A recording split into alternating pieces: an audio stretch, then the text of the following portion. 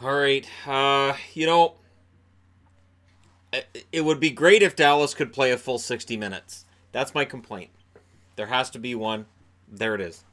Um, this is a game that Dallas had to have, and they get it. And this is a Dallas Stars team that, again, I know they went to 7 games. They lost to St. Louis last time back in 2016. This series feels different, even though we're at 4 games, and both teams have won 2, and I would not be surprised to see this one go 7. High sticking penalty early by Dickinson, and that didn't impress me. But Tarasenko also makes him pay for it with a power play goal from Dunn and O'Reilly. So early, we're looking at a lead for the St. Louis Blues. And the Blues were definitely the better team in the first half of the period. Then something changes. And then with this Dallas team, it just feels like there's a click. And it all works. And it gets going, and as soon as they get going, all's great in the heart of Texas. Dickinson gets he makes amends. He gets a goal from Sagan and Zuccarello. Great game by Tyler Sagan. Great game by Zuccarello as well. I would like to thank the New York Rangers for Matt Zuccarello. Despite him getting injured in his first game with the team in the regular season and the playoffs, he has been dynamite. So it's 1-1. And we have chances at both ends. I thought the St. Louis Blues were having a fantastic penalty kill, and I put on the board it was a great penalty kill, especially by Ryan O'Reilly. And then Spezza, and I put up a question mark, because again, during the playoffs when Spezza scores, I put up a question mark, because I'm surprised at the offensive output by Jason Spezza in these playoffs. That, I believe, is his 3rd goal of the playoffs. Radulov and Lindell with the assists, and I didn't notice any diving by Lindell tonight, so we can take that storyline and put it aside for at least tonight. So, at the end of the first period, somehow Dallas is up 2-1. But it's also worthy of note that Dallas had outshot St. Louis in the first period 12-8. So St. Louis had the advantage early, and then Dallas chipped away at it. And this is what makes me nervous with Dallas. It's great when they come back from those first goals against, and they have these great comeback stories. But man, it's going to come back and bite them at some point. Second period starts. Heiskanen has a breakaway. He's denied by Binnington. I thought Binnington played well up until that point. But the Stars were in control. Stars are in control of the game. And Binnington was really the one holding it all together. The reason this is still 2-1 as late as it is because Binnington is doing everything he can to hold it together. But there's little things going on here between these teams. Little things after the whistle. Little things during the play. And the officials are just letting it all go. And this is another one of those series that feels like they're letting a little bit too much go. Klingberg scores from Sagan and Zuccarello, and it's an absolute bullet by Klingberg that puts the Stars up by 2. This is where I kind of let myself breathe a little bit. Because, again, 2-goal lead in the second period. With Dallas, I feel okay because Dallas defensively is pretty solid. That being said, not long after, Faksa takes a penalty, holding on Sundqvist. Very good play by Sundqvist to draw the penalty. Decent penalty by Faksa. If he doesn't take it, Sundqvist could have been in on his own. So not going to complain too much about it except the timing. So the Blues have some advantage here, but David Perron hits the post. And it is around this time that the ugliness starts. At some point late in the second period, David Perron slashes Ben Bishop across the back behind the net. Bishop goes down. There's no penalty on the play, and the thought process is this. Bishop does have a reputation for going down kind of easy and for kind of embellishing, so no call.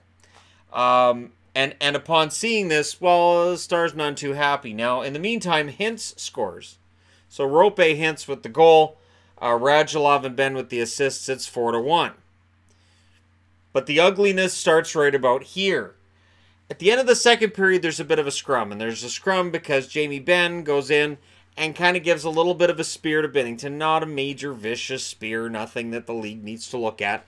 But just kind of a, your guy was in there hassling my goaltender, so I'm sorry, but I will need to spear you now. Sort of that moment. And Binnington didn't take kindly to it, so he goes over and lands a punch, which leads to a roughing call. And then at center ice, and I didn't see which member of the Blues it was, but some member of the Blues runs into Bishop. Bishop kind of turns around like, are you kidding? And then Bennington on his way by, two hands Bishop. So Bennington gets a double minor. And I'm kind of surprised in looking at the fact it's at the end of the period. The fact that, Bennington had already thrown a punch and was leaving the ice and now he's slashing somebody. I'm kind of surprised there wasn't a misconduct thrown in there as well. But it's 4-1 after 2. And seeing all this stuff going on and stuff that's not being called. And it's both ways. I'm not saying that it's not. But lots of little things going on here that makes me think that Game 5 could be ugly. And they interviewed Jamie Benn after the game, and Pierre Maguire basically asked about the fact these teams don't like each other. Is it going to bleed over into Game 5? And he said, yeah, probably. These teams don't like each other very much, so yeah, that's likely. NHL, please take note, because we don't want to have some kind of an ugly incident in the playoffs because the temperature keeps rising and the referees just seem to stand back and watch. Now, in the third period, all I wrote up here at the start was I'm hoping for a clean third period. In seeing all of these ugly incidents going on towards the end of the period, my concern was that Dallas would go out on the ice and some silliness would ensue because they're up by 3. And it could ensue either way. Or we could see some kind of a fight of some sort and or a dirty play. I was very, very happy to see that didn't really happen. We have a very quiet first half of the third period. But what made me nervous at the same time, they're up by 3, but it would be nice if they got it out of their zone a little bit more than they did. I can't stand anything more than a team going, okay, we're up by X amount of goals in the third period. We'll sit back and just let them come at us with wave after wave after wave. And you could see O'Reilly put in a ton of effort, and Perron was trying to get something going. And then Thomas gets a goal. It's his first career playoff goal, so congratulations to him on that. Pietrangelo and O'Reilly with the assists on it. It's 4-2, and it seemed to quiet the crowd a little bit, make guys a little bit nervous in the fandom, and it kind of woke up Dallas. From that point forward, it felt like Dallas wasn't just giving them the blue line anymore. There's nothing more frustrating than a team sitting behind the blue line and giving them the blue line. Make them work for it. Make them jump offside. So after that goal, there were a few more offsides that were taking place. It felt like they really made sure that blue line wasn't just easily accessible. And the Stars did manage to hang on. Now, if you look at the shots, there were 12-8 Dallas in the first, 14-9 Dallas in the second, 12-5 St. Louis in the third. So again, and people are going to say, well, that's normal. It's normal that a team, when they're ahead, gets outshot badly in the third period. I still don't like it. Just because it's normal doesn't mean that I have to say, well, I like that the team that I cheer for in the third period decided to just stop going for the offense until after they'd already allowed a goal that made it a 2-goal game and made it a little bit closer than I'd hoped. And St. Louis was very close to getting that goal to bring it to a 1-goal game, but Ben Bishop was there. I thought that cooler heads prevailed in the third period, which is good. But again, the NHL has to look at this. So last night you've got the rabbit punch by Marchand. Now, people seem to think that because I'm saying there's no suspension for that I'm just saying it's not anything. No, it should have been a penalty, right? It should have been a penalty.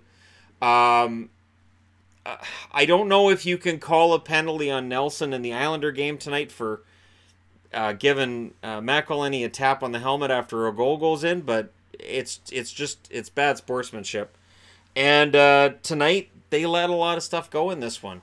And again, last game, Dallas guilty of some diving, Lindell especially, and that may very well be why some of the slashes and some of the things that were going on from St. Louis in this game weren't getting called. But there was also stuff Dallas did that didn't get called as well, so I'm not just singling one out.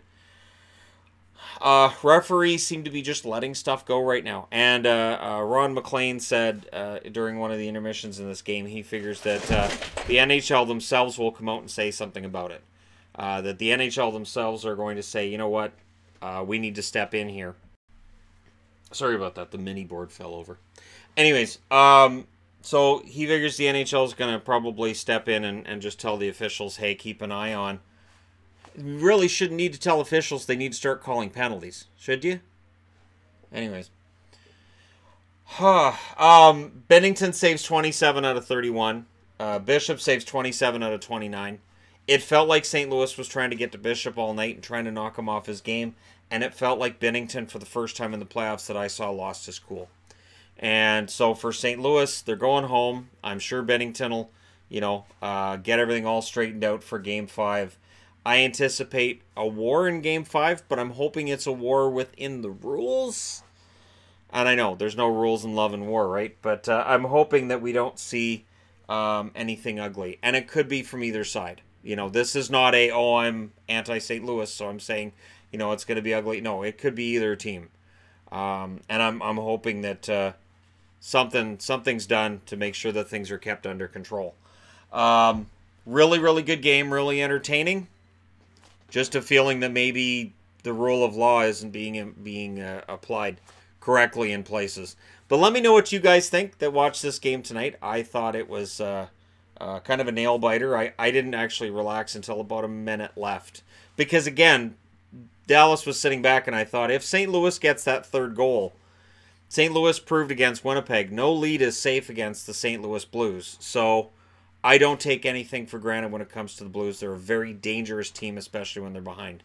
But again, let me know your thoughts. Hit like and subscribe if you're browsing your way through. You just happened upon this video. And hey, this series is tied and going to at least 6. It might end up being the longest series of all the ones in the second round, but we'll see. Thank you guys so much for watching. I'll talk to you again soon.